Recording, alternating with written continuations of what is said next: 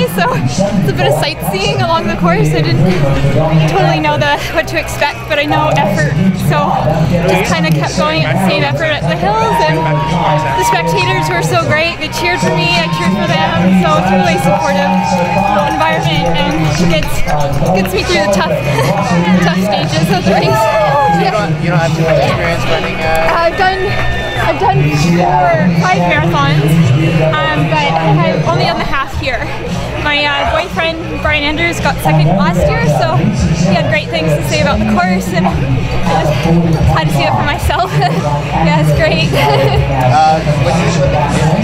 Oh, I think ideal.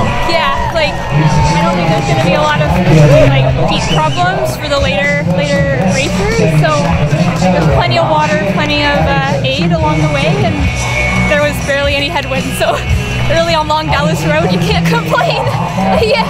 So your first win here, are you going to do that? Maybe. I might make it a bit of a ritual. It's great. Like I live in Vancouver, live and train in Vancouver, so yeah, to come to Victoria, it's an easy ferry ride away. In Sacramento in December, I was trying to run sub 2:45, but sometimes you just got to take the course and the day for what it is, and give it my best effort. The hills were a little tough. But you were first Canadian across in Boston, right? Yeah, it was not this year, it was 2015, but 2015, yeah. may I go to my grave being remembered for that, I guess. Yes, you will. Yeah. So Sacramento's point to point. It is. So I was really more happy to run like a fair course. I ran at UBC in the marathon, at the NAIAs, and then I did Eugene. We keep learning more and more each course, but the best times I've run are at downhill, so I was really happy to just put away a PB fair course. Yeah. Did you run U-Sports in your career? I did the marathon at NAIAs. Yeah, but it's not for the CIS. Okay.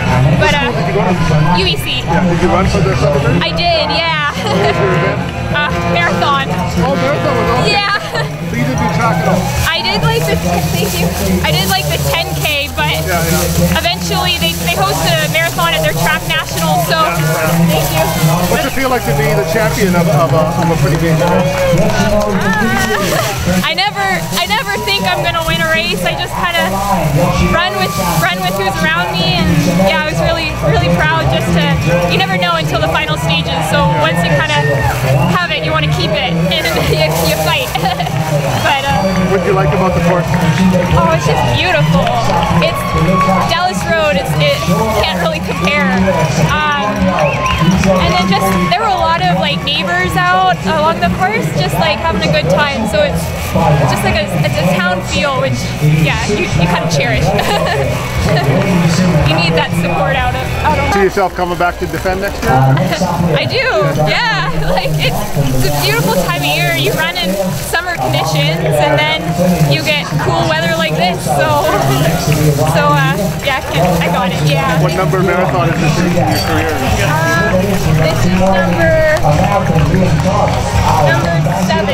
No, 6. Number 6 in your career? Yeah. Wow. Yeah, I'm 26, so I started young, and until I get Canadian citizenship, try and qualify for the trials. That's always been my goal. Worlds and Olympics, or like Just their Olympic trials. I'd have to quit my job and be a runner full time if I want to go to the Olympics. But the trials would. What do you do? I work in a software company. Okay. Yeah. Yes. What city were you born in the States? San Jose. Oh, okay. Yeah, but I've been here for 8 years. Oh, okay. Yeah. Got PR, so it's only a matter of time. Yeah. Yeah. So you're dual citizen right now? Yeah. Okay. Yeah. So what is your PB? 242. 242. I ran December in Sacramento. Yeah. December in Sacramento. Yeah. Exactly, in 2016. Of all the races you've run for Boston, Sacramento, how does Victoria rate? In difficulty? Oh, or? just overall ambiance.